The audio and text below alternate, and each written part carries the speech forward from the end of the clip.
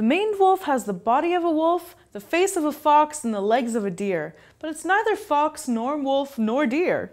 I think it's safe to say it's anything but normal.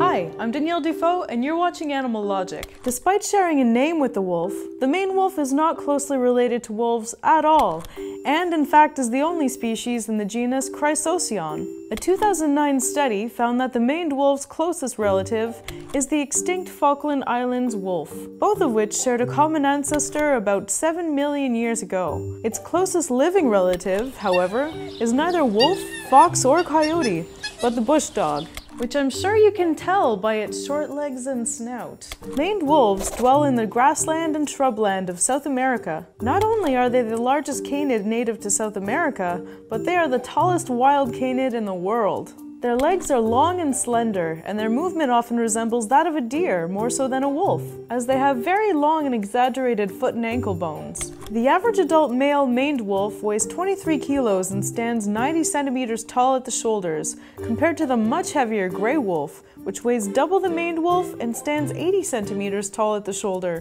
And the reason for their increased elevation is evolution. Similar to the common theory that humans evolved to stand up so they could see over tall grass, the maned wolf likely evolved its extra long legs in order to see over the tall grass in the grasslands of South America. Much more so than actual wolves, maned wolves are omnivorous. Their diet is made up of between 50 and 75% vegetation. They eat a lot of sugarcane and tubers, but their meal of choice is what's been nicknamed the wolf apple. The wolf apple resembles tomatoes in shape and composition, but an eggplant in texture and color. This diet of vegetation has led them to being a part of a symbiotic relationship with leafcutter ants. Their role?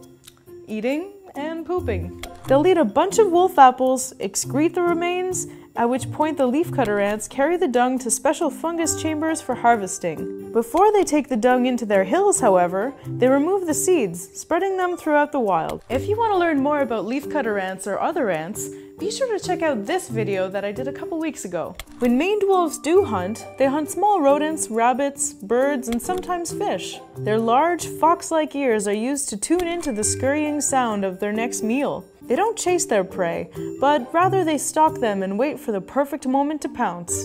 When they do, they go for the neck or back, violently shaking their prey until dead. Again, unlike actual wolves, maned wolves are not pack hunters, and are by nature lone wolves, or lone not wolves, whatever you prefer. They spend most of their lives alone, meeting up solely to mate. When they do find a partner, they develop a monogamous relationship, although they only get together with their chosen partner between April and June to mate. Not a bad deal. Together, the monogamous pair will defend the territory of around 30 square kilometers. The coolest thing about the maned wolf, however, isn't their deer-like legs. It's their roar bark.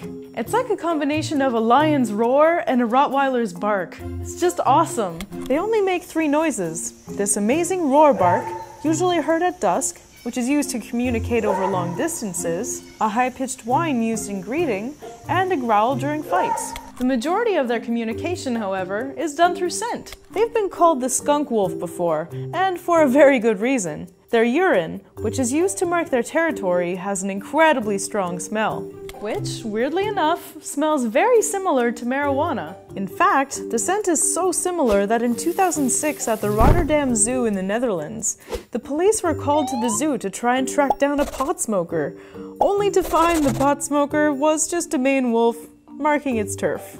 Researchers have found the urine to contain pyrazines, which are hexagonal combinations of nitrogen, carbon, and hydrogen that separate from the urine and leave a scent in the air. In the case of the maned wolf, the high pyrazine levels in their urine, emitting the marijuana-y smell, is likely used as a super long-lasting "this is my turf" sign, which can be smelled at up to a mile away and can say anything from "keep out" to "I'm ready to breed" to "hey, wanna play Rocket League?"